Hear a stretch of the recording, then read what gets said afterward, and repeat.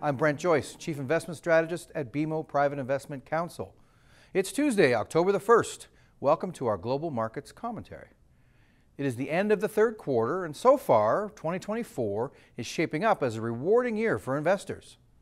Well, not without surprises and some bumps along the way, the third quarter was nothing short of a Goldilocks rally.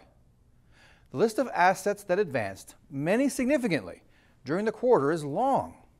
Only a handful of the more than 100 global equity, bond, currencies, commodities, industrial sectors, and bellwether company share prices that we track regularly are down on the quarter.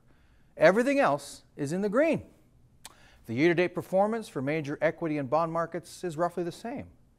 Of the dozens of equity and bond markets we track, only South Korean and Brazilian equity markets and the Japanese bond market are down on the year. It was a Goldilocks rally, not an everything rally, because a few select asset prices did decline.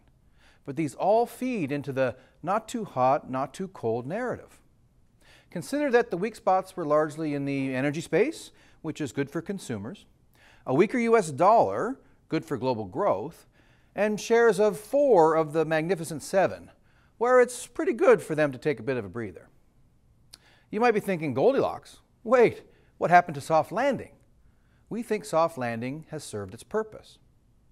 The idea of a landing was always about inflation only.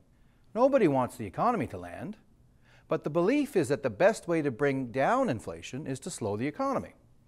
There are exceptions, however. Economic growth can remain healthy alongside retreating inflation if the economy experiences increased supply or productivity gains. It has been more than 2 years since the COVID-induced global supply shock to goods, services, and labor, and we've seen great improvement on these fronts.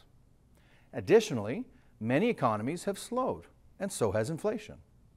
While the U.S. economy continues to run above potential, this isn't terribly inflationary because the country is in the throes of a productivity boom. Capital markets are responding to this friendly backdrop.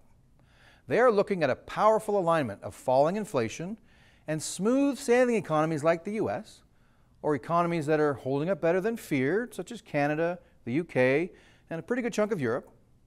At the same time, central banks are reversing course and lowering interest rates, with the most important central bank, the US Federal Reserve, finally joining the rate-cutting parade. The Fed jump-started its easing cycle by lowering the Fed funds rate a supersized half percentage point.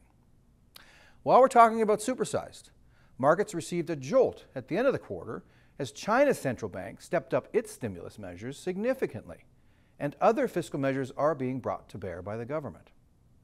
Historically, sizable bouts of stimulus in China haven't just helped the Chinese economy and stock markets.